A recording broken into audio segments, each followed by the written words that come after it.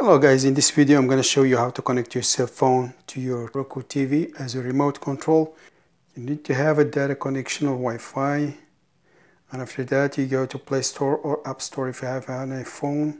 You just search for the model Roku TV remote for Roku TV's devices.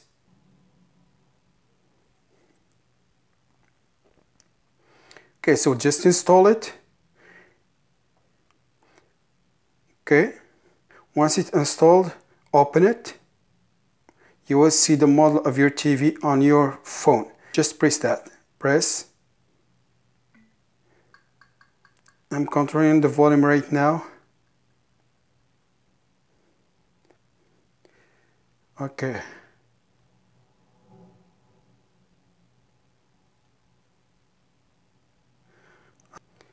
I can scroll down, I can scroll up, and you can press the home button to go back.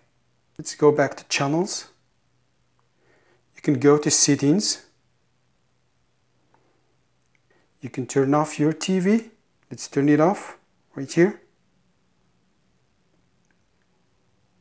It's off. Turn it back on. It's back on. And that's it guys, that's what I wanted to share with you. Please subscribe, leave your comments. Have a good day.